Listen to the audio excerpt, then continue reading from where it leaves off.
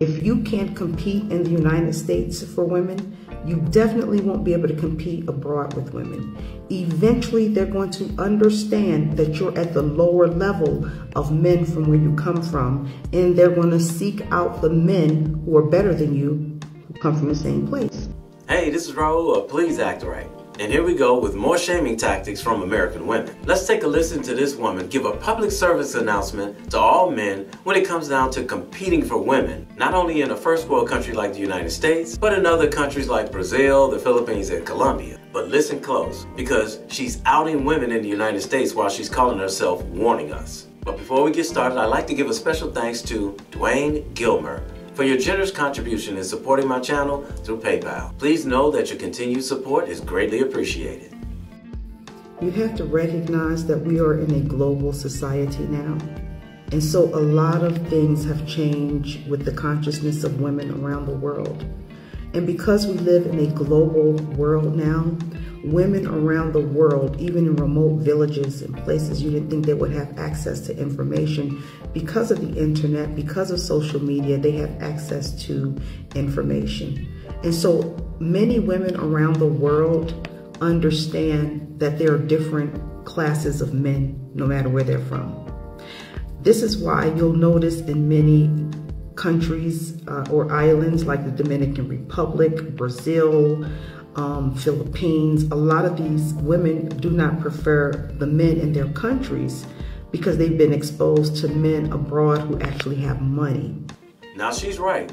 There's some women in foreign countries are getting information as fast as the rest of the world. But women in those countries have been exposed to men with money since the beginning of time of men going to those countries with money. So that's nothing new. What her scare tactic here is, if you don't make a lot of money, you might as well not even go to those countries. Just stay right here where you are, right where she and women like her want you to stay. And so now on the global level, women around the world can tell when a man is from the United States or from his country and he's at the lower class because of women like myself, okay? How can a woman from any country, including the country you live in, know what level of class you're on unless you tell her? There are guys who live in expensive houses and drive expensive cars, and they broke as hell. Then you have other men who live in mediocre accommodation, driving mint-condition used cars, and have stacks of money and assets. So the woman won't know unless you flaunt it. Women understand that there are echelons of men. We understand this around the world now because we're global, right? So you're not going to be able to cross the border and sell cans and secure any woman, okay? I've been to many countries, and I guarantee you, if you go over there with that mentality, you're going to be very unsuccessful at being able to secure a relationship. So this is where the wheels fall off for this lady, thinking that she's giving a public service announcement. The comment above her head is what she's referring to about selling cans, and it reads, BS. A man can come over the border, will get respect from his wife even if he sells cans. Notice how she said if you're going over there thinking you're gonna sell cans and get a woman. The comment is clearly coming from a man who's saying that women in those countries that she names respect their husband even if he loses his job and has to sell cans to put food on the table. Not go over there and expect to sell cans and get a wife. But you see how she's turning it into, if you're broke and you go over there, don't think you're gonna be able to compete. So she just turned it into what we would consider a scare tactic. But we're not falling for it. Boy, they're getting real desperate at trying to convince us not to leave the country, aren't they? And even with that mentality, that's not the type of mentality that a masculine man should have to find a woman. If you can't compete in the United States for women, you definitely won't be able to compete abroad with women. Show of hands. How many guys are trying to compete for women in this country? You must be crazy. Eventually, they're going to understand that you're at the lower level of men from where you come from, and they're going to seek out the men who are better than you, who come from the same place.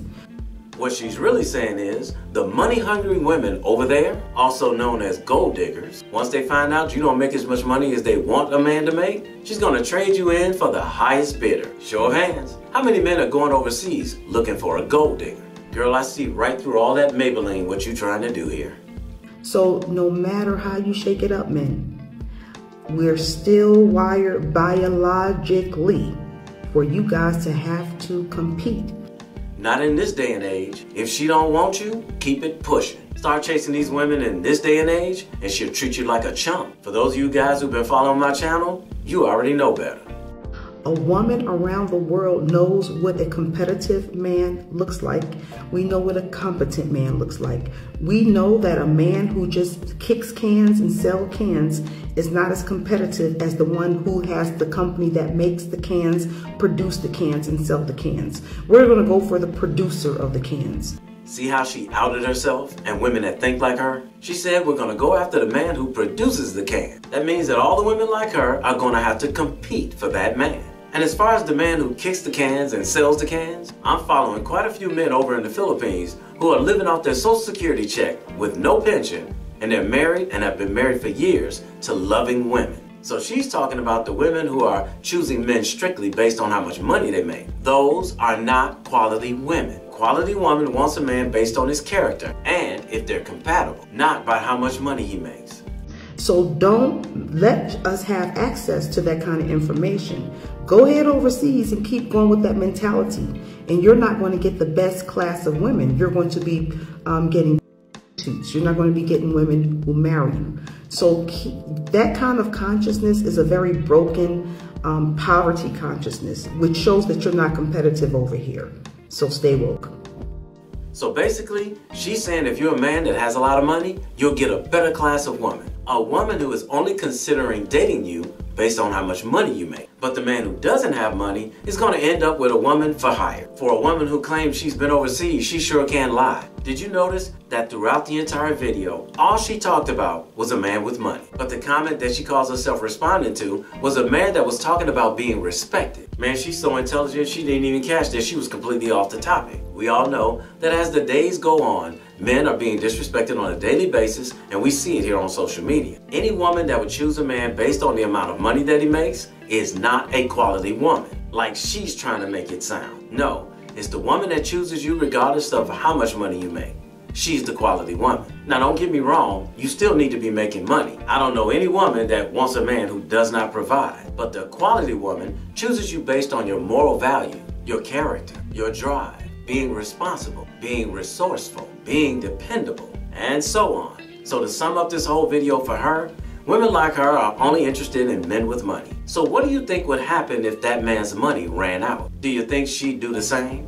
Run out? It just goes to show you. Some of these women will stop at nothing when it comes down to using scare tactics to try to keep men from using their passports and going to other countries to find compatible mates. Nice try, sister, but once again, another scare tactic that has failed. So I'll leave you with this advice. Fellas, when you go to these other countries, the women that you're interacting with, they should never know how much money you have or how much money you make. And don't go over there flaunting your money around. It's not necessary. Keep that to yourself. And if she's interested in you without knowing how much money you make, she's a better quality of woman. However, if you have money and you lead with your money, a chick like this is what you're gonna end up with.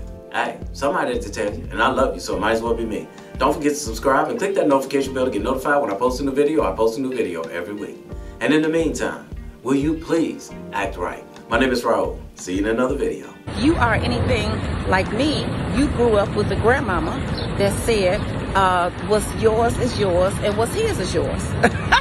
Yeah, that's what my grandma said. She was like, listen now, always keep some money to the side, and what's yours is yours and what's his is yours. Now, I love Grandma B, but, you know, Grandma B passed at the age of 98.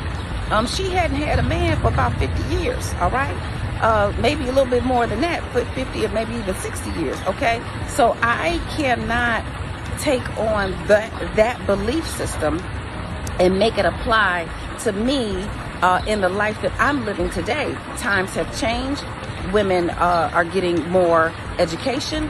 Things were different then. So some of the things that your mama, your big mama, and your Medea, that they're teaching you, you know, love them, give them a kiss, smile, or do whatever, but you can't apply that stuff today, okay? You're going to be alone if you try to apply some of that stuff. And the thing that we are facing and dealing with is, in many cases, or in lots of cases, the woman makes more money than the man.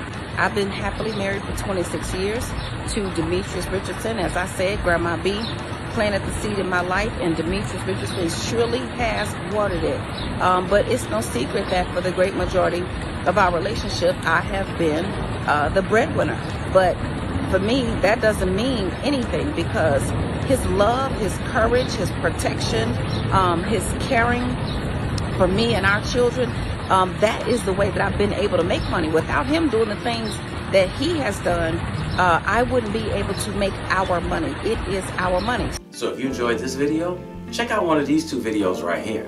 I'm sure you'll enjoy them too. And if you like, you can visit my channel. I have plenty of videos there. Go ahead. Don't be scared.